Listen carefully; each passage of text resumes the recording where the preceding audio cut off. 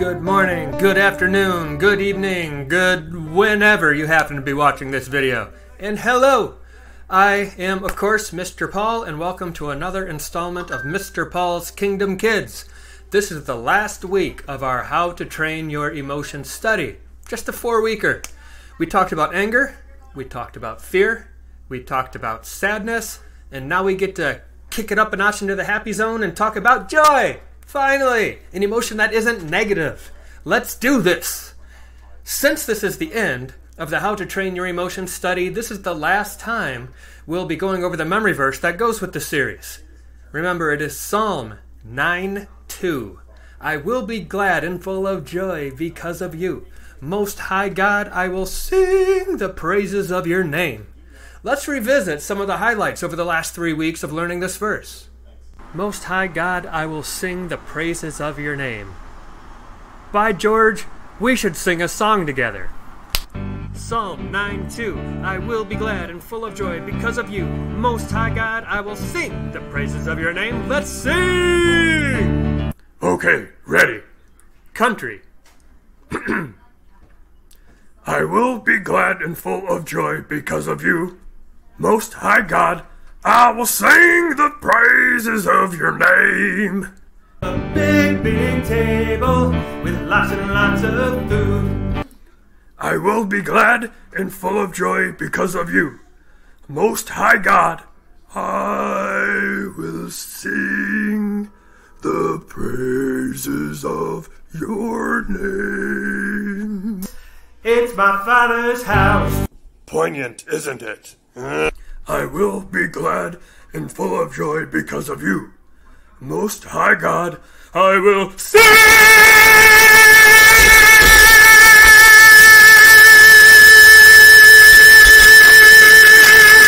the praises of your name. Praises? I will sing full of praises? No, potato. Not potato again. Every time we have a memory verse problem, you start thinking with your stomach. Psalm 9:2. I will be glad and full of joy because of just kidding. You. Most High God, I will sing the praises of your name. Woo, Bob. High five. Oh, you got to get a hand up when I come at you, bro. Yeah, it's my Father's house.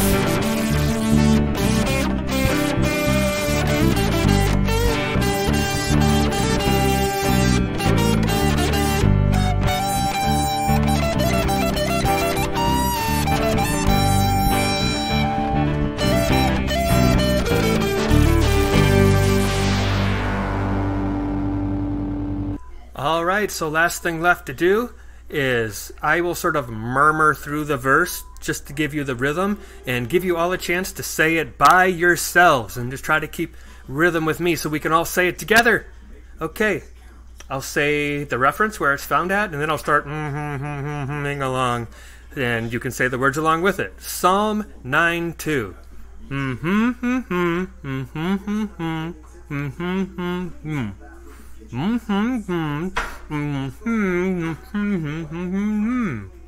That's right.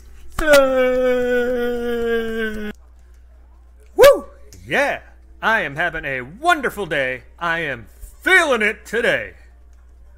What is wrong with you today? Wrong? Nothing's wrong, bro. I got the joy. You got the joy? You bet I do. How could you got the joy? We had another pop quiz at school. Yep, we did. We went out first in dodgeball. You bet we did. We have to go to the doctor's office later. Yes, we do. And get a flu shot. Woo! That's gonna sting. And to top it all off, our hamster died. Doesn't matter, Mr. Torso, sir. I still got the joy. And why is that? Because I got Jesus, bro. I should have known. Hey everyone, it's Torso Bob again. For the last 4 weeks, we've been talking about how to train our emotions. As you can see, mine have come a long, long way. I got the joy, baby. My emotions used to be overwhelmed by anger, fear, and sadness. but I've learned to focus on Jesus. And Jesus replaces those emotions with joy, baby! That's right, joy. Joy is more than a feeling. It's knowing that no matter what happens, God loves us. He's in control, and He will always be by our side. Right here, baby. Right next to me. I hope these training sessions have helped you. They certainly helped me. And me! Come on, buddy. Time for the doctor's office. Woo! I hope I get a toy from the prize box today. That's not this doctor. That's the dentist. Can we go see him too? Hey, Bob, what you up to here? Oh, playing some Xbox. I thought we could get outside and do something instead of you just sitting around playing this all day. Yeah, I got an idea. Let's play extreme hide and seek. Okay, how does that work? Okay, I'll give you a minute head start. You go out the front door and start counting. Then I'll go hide somewhere, and you look all over around the house and try to find me. All right, you're on. I'm out of here.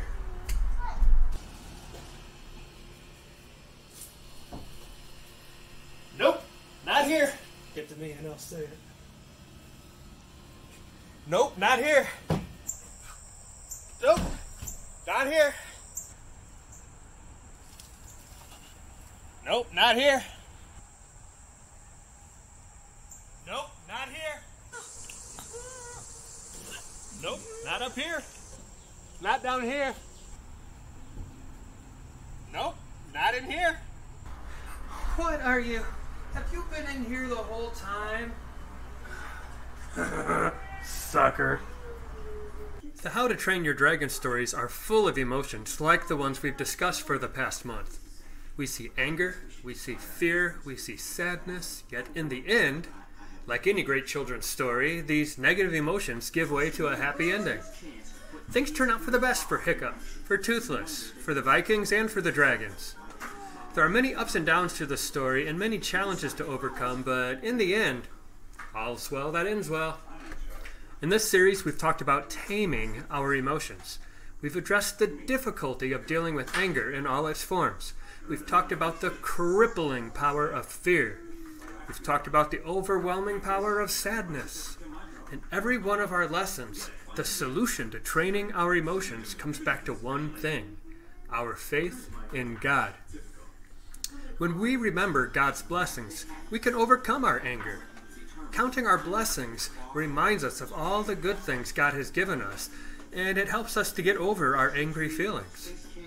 When we are afraid, we can remember God is in control. We know that God will protect us in the storms of life, and God will always be with us. When we are sad, we can remember God's love. We can find comfort in that love, and God can help us to carry us through those sad times. Whatever emotions we face, God's love and grace can replace that emotion with joy. Even in the worst of times and the worst of places, God can fill our hearts with joy. Today's Bible story will take us into a prison cell in the dead of night, where two wrongfully accused missionaries were not only able to find joy, but share that joy with others. Okay, the scripture reading that goes along with the lesson today is from the book of Acts, chapter 16, verses 22 through 34. The crowd joined the attack against Paul and Silas. The judges ordered that Paul and Silas be stripped and beaten with rods. They were whipped without mercy. Then they were thrown into prison. The jailer was commanded to guard them carefully. When he received these orders, he put Paul and Silas deep inside the prison. He fastened their feet so they couldn't get away. About midnight, Paul and Silas were praying. They were also singing hymns to God. The other prisoners were listening to them. Suddenly, there was a powerful earthquake. It shook the prison from top to bottom. All at once, the prison doors flew open. Everyone's chains came loose. The jailer woke up. He saw that the prison doors were open. He pulled out his sword and was going to kill himself. He thought the prisoners had escaped. "Don't harm yourself," Paul shouted. "We're all here." The jailer called out for some lights. He rushed in, shaking with fear. He fell down in front of Paul and Silas. Then he brought them out. He asked, "Sirs, what must I do to be saved?" They replied, "Believe in the Lord Jesus. Then you and everyone living in your house will be saved." They spoke the word of the Lord to him. They also spoke to all the others in his house. At that hour of the night, the jailer took Paul and Silas and washed their wounds. Right away, he and everyone who lived with him were baptized. The jailer brought them into his house. He set a meal in front of them. He and everyone who lived with him were filled with joy. They had become believers in God. Paul and Silas were thrown in prison for setting a girl free from demons. How dare they, right? They had done something good through the power of God, and they were being punished for it. Many believers were facing similar persecution at the time, including prison, beatings, and even death. Paul and Silas had to know that death was a possibility for them.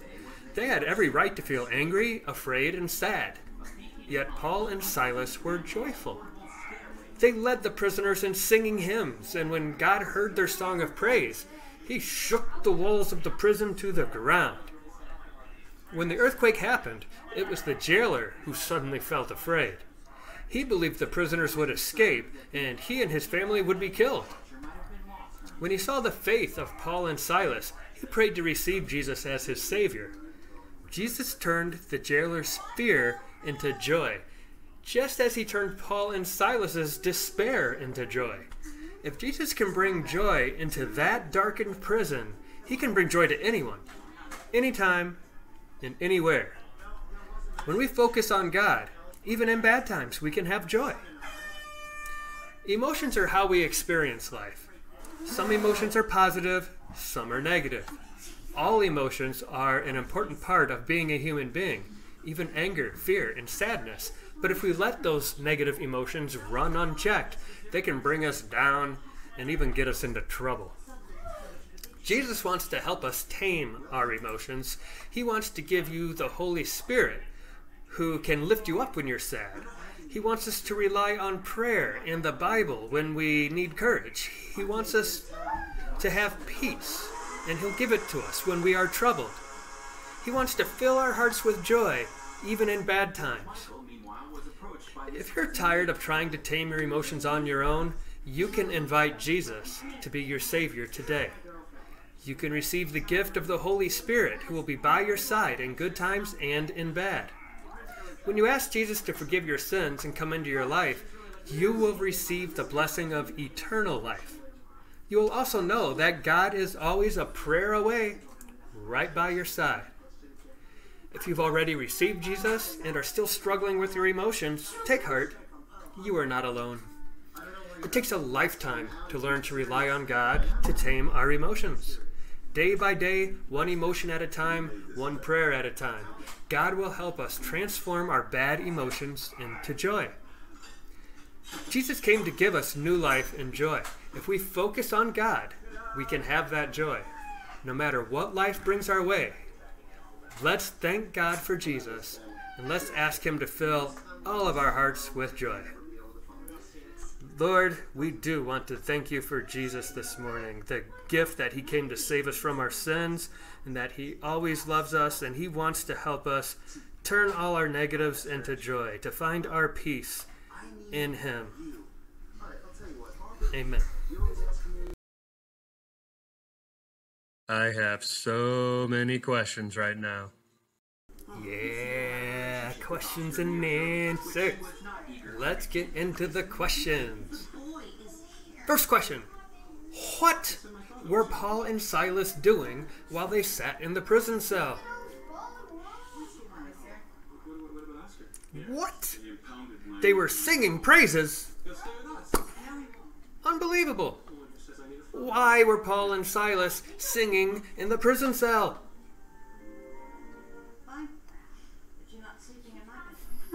Yeah.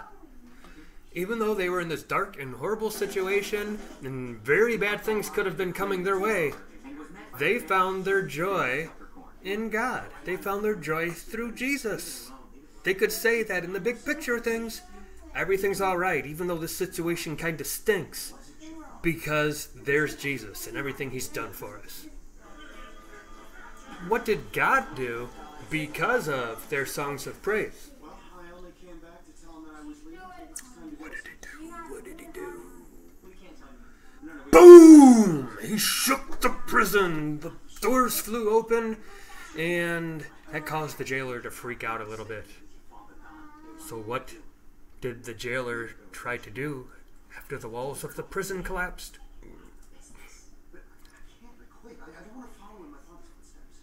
He took his sword and he thought, well, this is it. I might as well kill myself now because I am in so much trouble.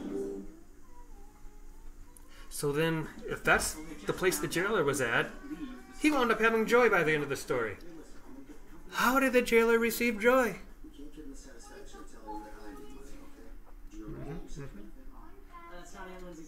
Yes, indeedy. Paul and Silas, our two heroes in the jail, they shared their joy, the good news of Jesus, with the jailer. And the jailer realized, well, these prisoners aren't leaving. They're not running away. I don't have to kill myself. And I've got this good news of Jesus.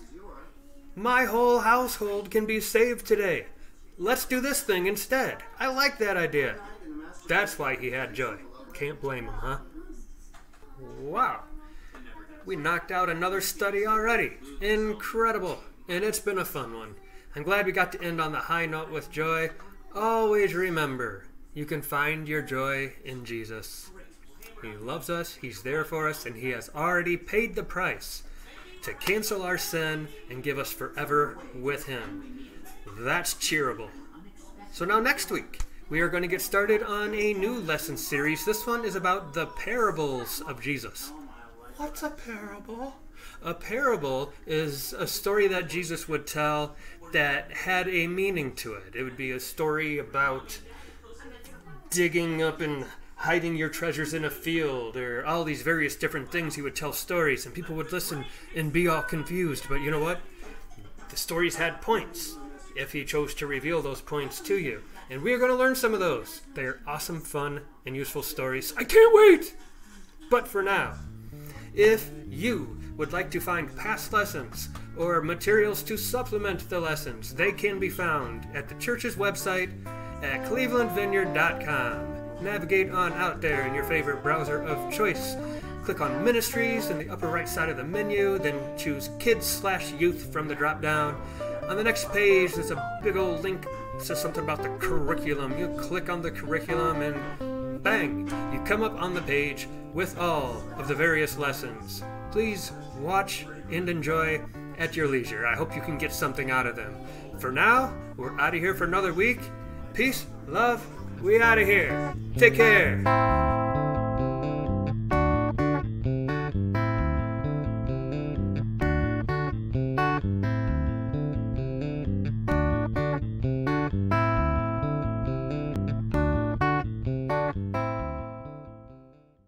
This has been a presentation of Busby Productions.